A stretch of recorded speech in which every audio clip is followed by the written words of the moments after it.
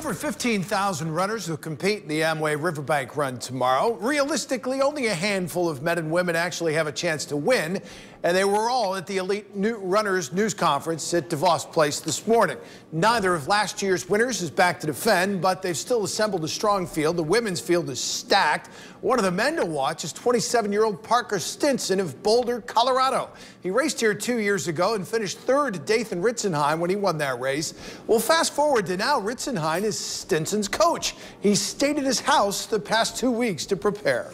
A lot of people probably look at Dathan and go, wow, he's just an incredible talent. That's it, you know? And it's not. I mean, he is very talented, but to have a career as long as he's had and as successful as he's had, it's making all the tough decisions every day to do the right thing. So just try to emulate that as best I can, and that makes the races and other things a little bit easier because you've done things so right.